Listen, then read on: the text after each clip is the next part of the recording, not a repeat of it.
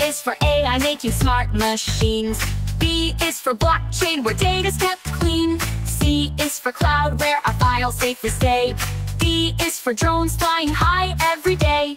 E is for ebooks, where stories come alive. F is for fiber, making internet thrive.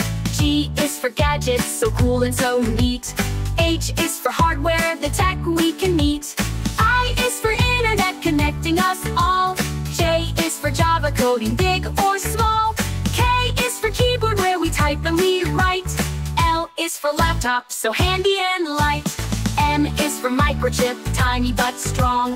N is for network, where data flows along. O is for online, where we all go to play. P is for printer, printing things day by day.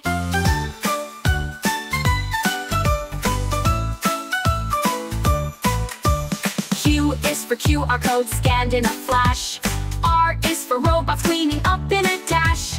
S is for smartphone, with apps that we tap. T is for tablets, our learning tech map. U is for USB, plug it in tight.